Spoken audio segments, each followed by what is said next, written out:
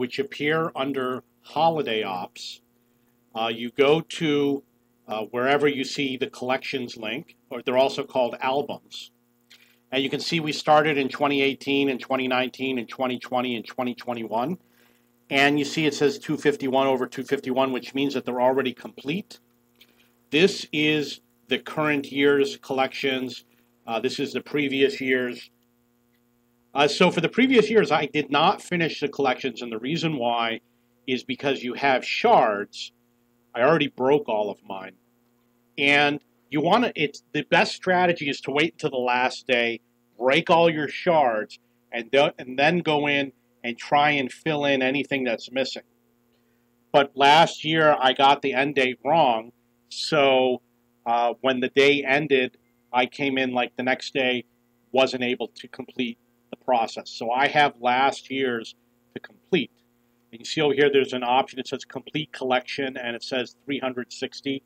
It will come from the list of shards over here.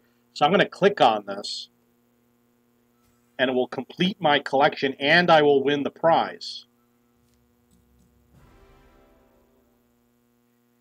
So we have other collections. This one is more expensive. They're all going to be a little bit more expensive, but I also have enough shards to complete it.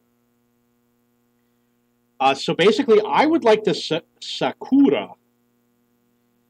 Sakura, I believe, means cherry. So when it says Sakura Blossom, it literally means cherry blossom.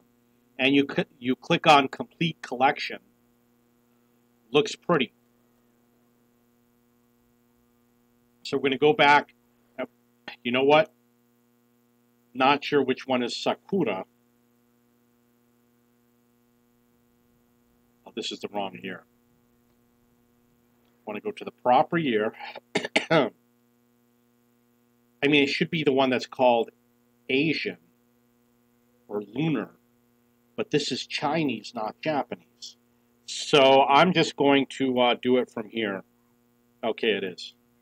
And I'm going to hit the Complete Collection button, which means it's going to reduce my shards down to 3,000. So I now own this collection. And I've seen this dragon on vehicles. Didn't know where it came from. Now I know where it came from. So in terms of collections, I do have 2 more to complete. There's a way to actually work on them. See over here it says 95 out of 95. Over here it says 63 out of 95. I don't have enough to complete them all en masse, but I can do individually. You're not going to gain anything unless you complete the whole book, so you really don't want to waste all your money doing them individually.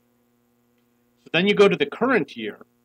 With the current year, you got to do it a little bit differently. You got to come to the Decorator, and you have to craft a decoration. And it's quite complicated. It's worth putting in a separate video. But basically, it's cheaper. The cost is going to go down if you do random. Actually, it's cheaper to do one. Wow, the random cost is cheaper than picking level 1. In this case, random went down in price. And if I remove this, make it random, it brings it down in price. So you can play with the parameters to try and get the price as low as possible. However, if you get a duplicate, it's a waste of your shards. And I'm really not sure how the shards work. If you use up 20 shards and it hits a duplicate, do you get the 20 shards back, or do you get a fraction of the 20 shards back? I don't know. So my suggestion is be very careful. The best way to do it is to go into the collection, pick the one you want from right there.